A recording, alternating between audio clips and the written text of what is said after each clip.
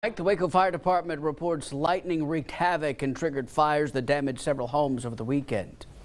One home was deemed a total loss Sunday evening at 515 121 Carriage House Drive.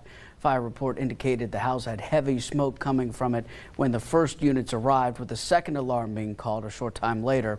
The report indicated lightning still active in the area made use of the aerial truck impossible. One firefighter had to be treated for exhaustion on the scene. The destruction of that home comes to a loss of $2.2 million.